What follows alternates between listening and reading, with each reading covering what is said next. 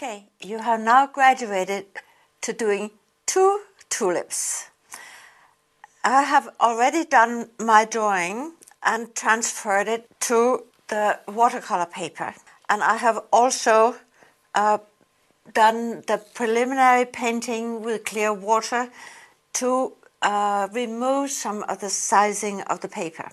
So now we are ready to start painting the tulips. And I think we will start from the top and mixing up a little bit of lemon yellow. I cannot see bright highlights on this top tulip, so I will cover it completely with the weak solution of the lemon yellow.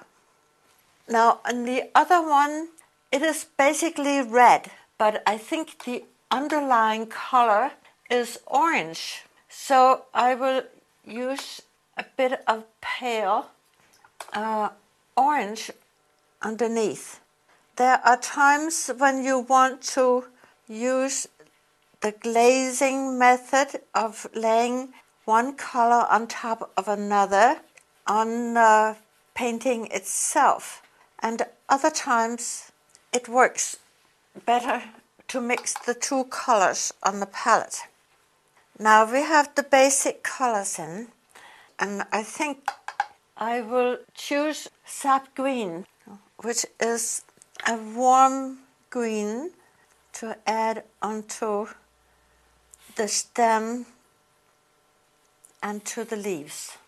When you do your drawing, make sure that you use a fairly hard pencil, such as maybe a 2H, because if you use a pencil that is much softer than that, part of the graphite will be dissolved by the water and it will make the colors muddy.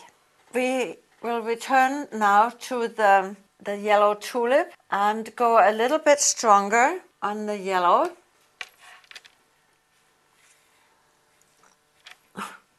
This was a little too strong.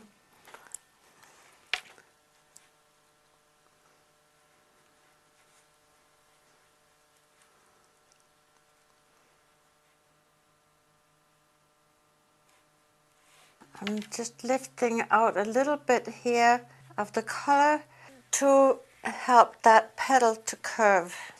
So now I can go to the cadmium red for the other tulip. So I will start in here, and at this time I'm working with a number 4 round brush. Now you can possibly see that the orange color is shining up through the cadmium red. Okay, we'll go on to strengthening the green on the leaves and the stems. So you can see I'm gradually bringing the painting into being. There are some highlights on the leaves, but they're not glossy. At this point, I'm just strengthening all the colors. Okay, we can start on some of the shadows now. I think I will give the red tulips a little bit more color before we do that. It is really quite vibrant, and I haven't reached that point yet. So I will paint more of the cadmium red on here with my number 4 brush. See, I stay away from that highlight and just soften it.